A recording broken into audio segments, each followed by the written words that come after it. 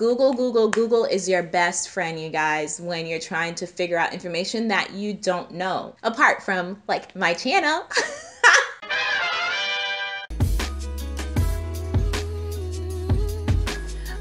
What's up, you guys? It's Adonna. I am back with another video for you guys. So you guys, I've been getting this question, how did I get my shadowing hours? And honestly, I didn't realize that, people are having a difficult time finding shadowing hours because I was I was really privileged, you guys. So I want to make this video so that I could just better help you all just kind of navigate trying to get hours, because many schools require that you shadow a PA. So that is what this video is about. So my first thing that I want to tell you guys to do is build relationships. So you're definitely not going to just be like, hey, like, I want to be a PA, you're a PA, like, let's be friends. Like, that's not building a relationship. If you know a PA, if you see a PA at an urgent care, or you've been to an ER and you see a PA, just reach out. PAs, like the majority of them, they love to help. So definitely just reach out and be like, hey, I'm really interested in this profession. Is it possible for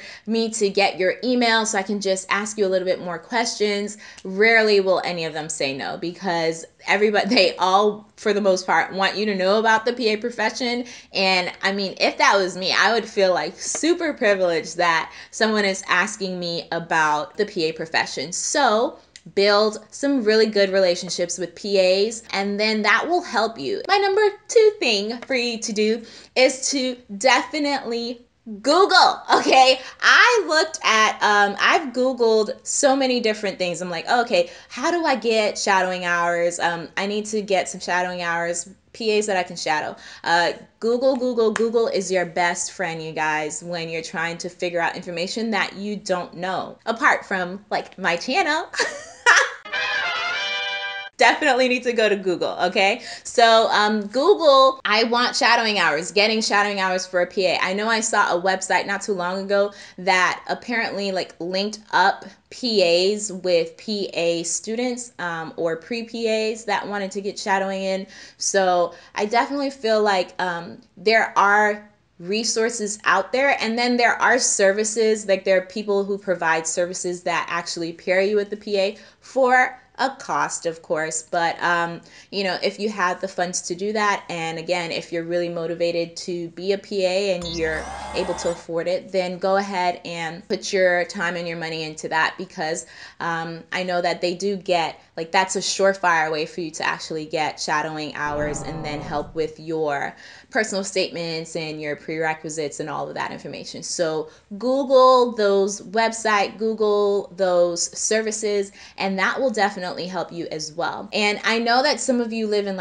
remote areas, so maybe the one with respect to the actual service might be more beneficial to you than just Googling the website that pairs you with PAs, because they don't necessarily have PAs in all of the cities or in every state. So that's a little tidbit of information for you if you're in a remote or a rural area.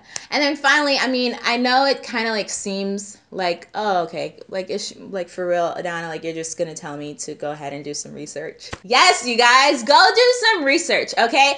I'm always telling you guys to do your research. So when I was looking at trying to get shadowing hours in, before I said, I have a friend that's a PA, I went ahead and I looked at all of the different hospitals. I called around. I tried to get in contact with PAs. My husband, when he would take our kids to their doctor's appointment, if I was working or something, and he saw a PA, he was like, oh, my wife wants to be a PA. Hey, can I get your card? Can she shadow you?